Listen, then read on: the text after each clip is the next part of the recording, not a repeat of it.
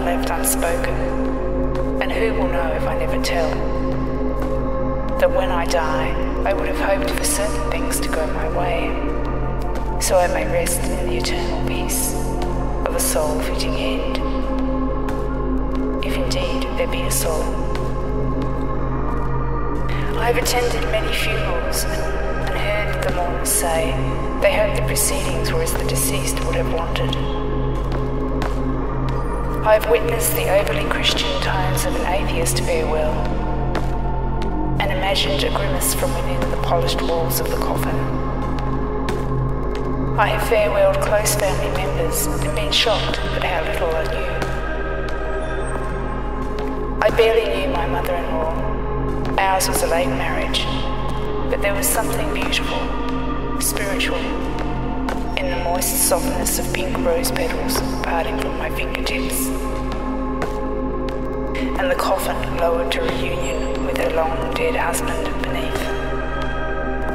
I have no idea who will be left to think of me or who will care when I pass.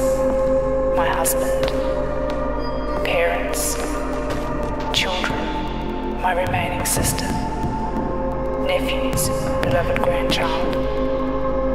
It could happen tomorrow or in 50 years, and maybe I would have changed my mind, but the things I write of here today have been set in my thoughts for already a decade. Before I proceed with the order of service, let me offer this to see how it bears out in time, and whether there is any truth in premonition of one's own death. It is simply this, that when I was 13, I felt strongly that I would live only to the age of 55. Which to a teenager seemed ancient, although I had no vision of how I would die. And maybe this is a family trait rising to the surface perhaps too soon, as I know that my father has his funeral mapped out to save us from uncertainty and disorder.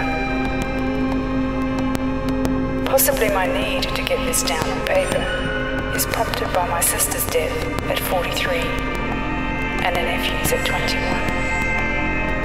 How unfair seems illness to cut lives so short so swiftly, and suspend them cruelly in comas.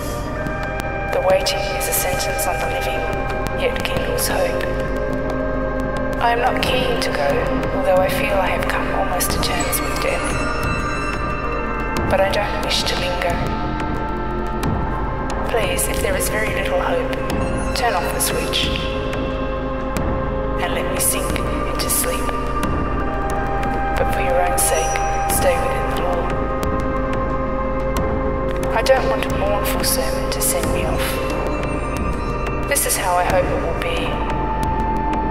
Please do your best, those who are left. First, let the surgeons take my organs in memory of my sister, if they can improve the lives of others. I'd like a simple white coffin, no ornamental extravagance. If my hair is still long, let me wear it down. Some flowers would be a nice touch. Simple daisies, a small variety, will do.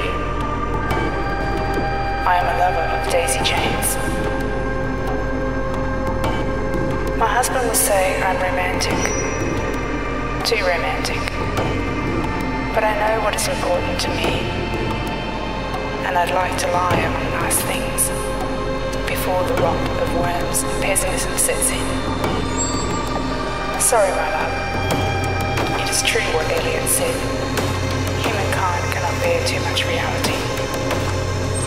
Though I have my realistic streak too. I've learned that too much realism is unkind to the spirit. Dress me in a long flowing dress of soft, simple cotton, in white or blue or saffron, perhaps a little embroidery. And no shoes or underwear. I insist on bare feet and no Nicoline, and let my breasts fall free. I'd like to wear my wedding ring, and I'm always seen with earrings that dangle and sparkle, but no necklaces, please. I think it would be symbolic to send me into the flames with a book clasped to my chest. and there is only one that carries a weight of meaning.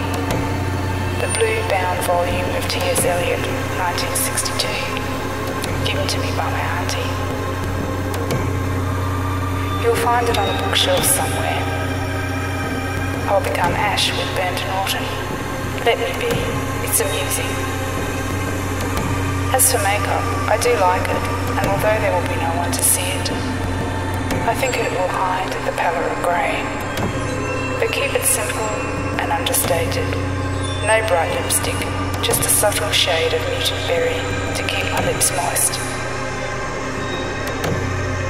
If you discover my strange habit of keeping my children's lost teeth and find them scattered throughout my drawers, in little boxes and envelopes, or the sachet of hair from my son's first cut, I think I can finally part with these.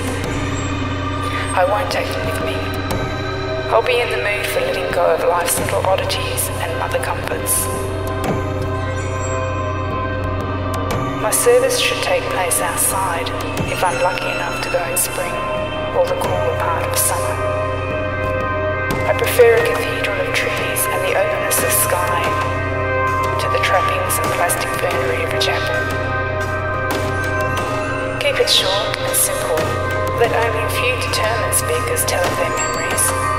That is all very well and perhaps necessary if there is any grieving. But I'm keen to have some poetry, so please, poets, come and read. Send me off, not up, with verses, and bring a guitar, even better, a saxophone. There's only one bit of the Bible I'll be happy to have read, 1 Corinthians 13, 1 to 13. And when it gets to the part, when I became a man, please do me a favour and say, woman, I am what I am. I've already made it clear that music and poetry should be invited to the service, but please bring me a Buddhist monk with bells and gongs and chants, and a prayer on the 4 immeasurables: love, compassion, joy and equanimity. Scented flowers are beautiful to me, like roses, jasmine and tropical frangipani, so cover my coffin with these, and imagine me smiling as I lie in wait for the furnace. I will be happy. Don't feel that afterwards the guest should take tea, as I was not a drinker. Drink wine or beer and be merry. When the ashes have been raked and bottled, I hope that someone will drive me to my resting place of choice and scatter me in 3. Part of me will go to my husband. If he should go before me, scatter the 3rd on his grave, water me in. If still living, he may wish to hold me for a while. 2/3 of me should be driven to Marook and scattered at a pass with the Murray, where there's a rose garden beside the river. Pour me over the roses and I will enter their roots. The final portion should go into the river, where pelicans nest, and I shall return to the epiphany of my youth. Whatever it was that remained with me all those years, from the time I was 16, and a group of us slept in cars beside the water. That morning was supernatural with mist. It was bitter cold. My clothes were damp. I stood in the early light and watched a pelican rise into the white wisps of daybreak. I don't know what happened, but I was unexpectedly one with trees, birds, river, mist. And as I write this, it still stirs my solar plexus, catches in my throat, and induces a tear. I don't know what it was, but that's how I'd like to end, returning to a sacred morning, ash to earth, ash to water, in my element.